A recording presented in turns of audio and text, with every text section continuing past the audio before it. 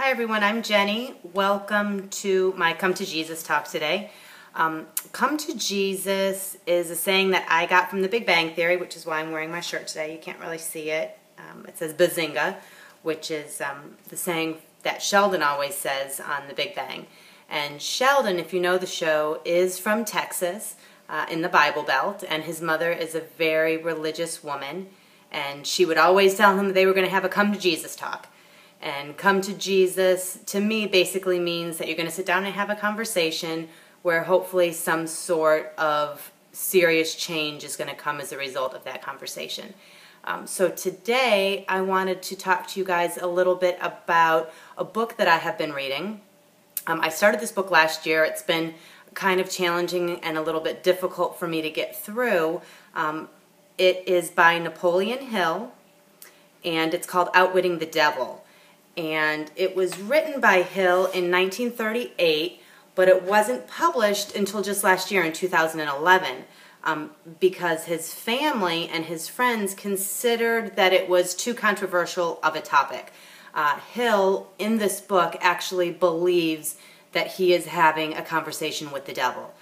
And that can be pretty, far-fetched for a lot of people to believe. In 1938 and now today in 2012. But throughout this book, he really digs deep to identify the greatest obstacles that human beings face in trying to reach personal goals. And he outlines those obstacles as being fear, procrastination, anger, and jealousy, and those four things being the main tools of the devil. And that the devil uses those methods to lead humans to ruin, which in turn brings those souls to the devil. And so for me to interpret this book, I looked at it as a little bit different angle than how Hill had presented it, because quite frankly, I don't believe in the devil as an entity. And so I looked at it as some personal struggles that I had to overcome to get to the point that I'm at today with my success with weight loss and transforming my mind and my body and my entire life. So the first one I'm going to talk about is fear. Again, being almost 400 pounds, I was fearful. I was fearful for my life. I was fearful for the example that I was setting for my children. There were a lot of things that were holding me back.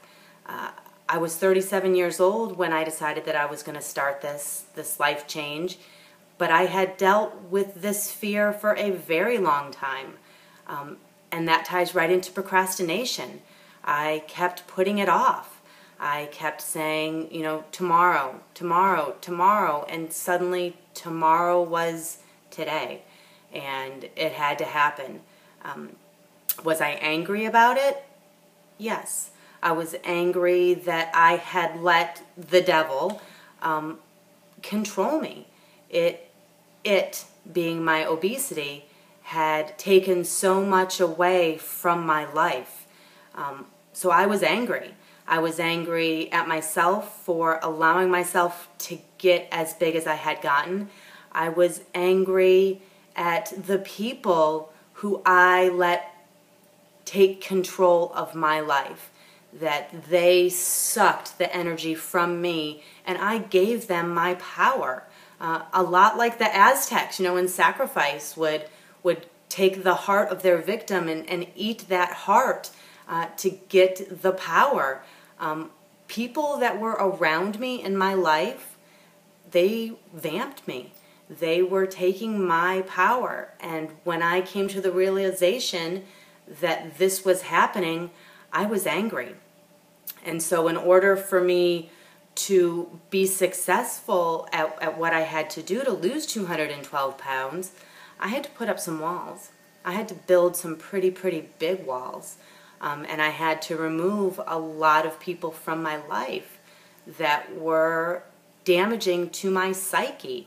And I'm still, to be quite honest with you, working on getting over some of these feelings. I'm 41 years old now, and I have some anger issues that I need to work through. And hopefully it's something that's, a work in progress, but that I'm going to come out on the other side successful and be able to forgive these people that were very hurtful to me throughout most of my life. And when I say I have anger issues, it's not that I'm violent in any means. It's that I have resentment for the way that I had been treated and for the words that people used to describe me and talk about me and hurtful things. So people, be very careful with the way that you talk to others, because those feelings can stay with them for a very long time. And then the last feeling is jealousy. I was jealous. I was jealous of my sister. My sister is a beautiful, beautiful woman, has never struggled with her weight, and so I was jealous of her. I was jealous of other members of my family who also had never struggled with their weight and seemed to have a really easy time moving. It was challenging for me to get out to the mailbox, to walk with my kids up the block to the park. And I have family members who run marathons. I would see these family members at, family get-togethers, family reunions, and they would go out for a run before dinner. And I was jealous, and I wanted to be like that. But again, at almost 400 pounds, I didn't know how. I didn't know how to be like that. So I had to face my demons. And I have this quote here, again, from Napoleon Hill that I really, really come back to a lot, that says, if you do not conquer self, you will be conquered. And there's no way that I'm going to let myself be the only obstacle in my way. And once I had, put up these walls and determined what I had to do to be successful, what it boiled down to was that I was the one that was standing in my way. And so I had to kick her to the curb and say, you know what? No more. Action is the real measure of intelligence. And I've always been told, and frankly, my test scores indicate that I'm pretty smart. But I was fat. Action is the real measure of intelligence. If I wanted to be fit, I had to take action. I had to be the one. I had to conquer self. And so I set a goal. And a goal is just a dream with a deadline. And I had a very, very short-term deadline with each of my initial goals. It was, I wanted to lose 5% of my body weight by this date. I wanted to lose 10% by this date. And I set it up in very, very small chunks. And it was attainable. And I did it. And once I started to lose that weight and the action started to happen and I started to conquer self, I set some more far-fetched, let's call them, goals. To run a 5K, to run a 10K, a 15K, a half marathon, a triathlon, a 128-mile endurance challenge. So I continued to set these goals. They're dreams, but there's a deadline associated with them. And so I have overcome the fear, the procrastination, the anger, and the jealousy that held back 400-pound Jen. Now, 157-pound Jen still has demons that she has to overcome.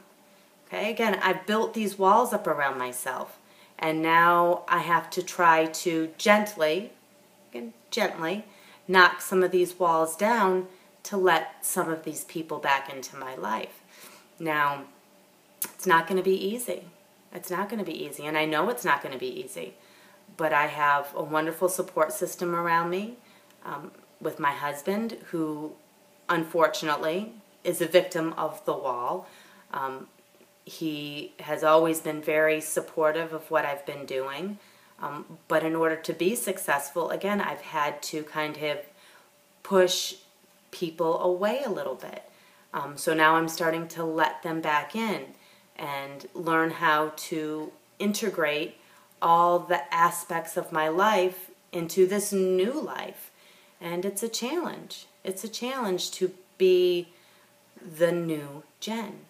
And hopefully all the people that I love still love me after going through all of this, and are going to be there to support the next chapter of what's in store for all of us, because I think it's going to be a pretty phenomenal ride. It's been a pretty phenomenal ride.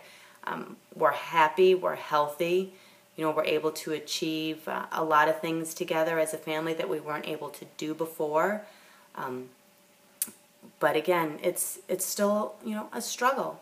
It's a struggle to face your inner demons, come face to face with them, knock them down, overcome them, come out on the other side, and then still realize you have a lot more work to do. So there we go. That is my first Come to Jesus talk. You need to realize what your demons are, how you're going to tackle them down to the ground, overcome them, and then come out on the other side successful. So I hope that is helpful to someone. If you have an idea for another topic that you'd like for me to discuss, please shoot me an email at jennifer@metamorphit.org, or on my blog, metamorphit.org, or on my Facebook page, Jenny Hodges is Metamorphit. And I'd love to hear some feedback as to what you guys thought of my first attempt at a Come to Jesus vlog. And I hope you have a great weekend and a great rest of your Friday. Take care.